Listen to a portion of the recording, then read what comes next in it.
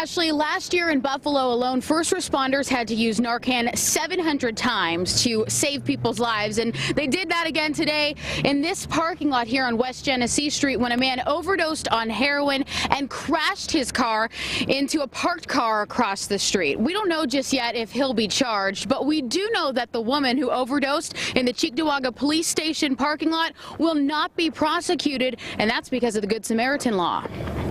Cheektowaga police and paramedics can be seen using Narcan to save a woman's life after she overdosed on heroin in the police parking lot Wednesday.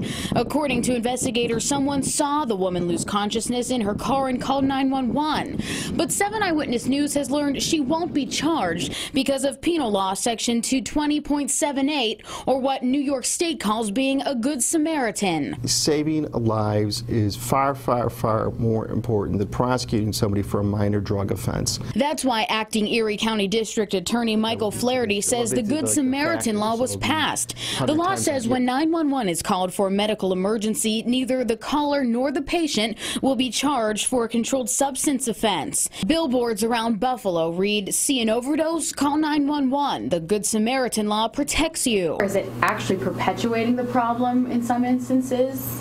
The legislature has decided that saving lives is more important than charging someone with a crime, and I don't disagree with that. When it comes to Narcan, in Buffalo alone last year, first responders used the drug roughly 700 times. Our cameras were rolling again today, this time in downtown Buffalo, when a driver suffered an apparent opioid overdose and crashed into a parked car. Heroin needles were taken from the car as first responders used Narcan to revive the man. It's unclear if charges will be filed in this case. The Good Samaritan law is supposed to take fear of arrest out of the equation. It's designed to help people, designed to save lives.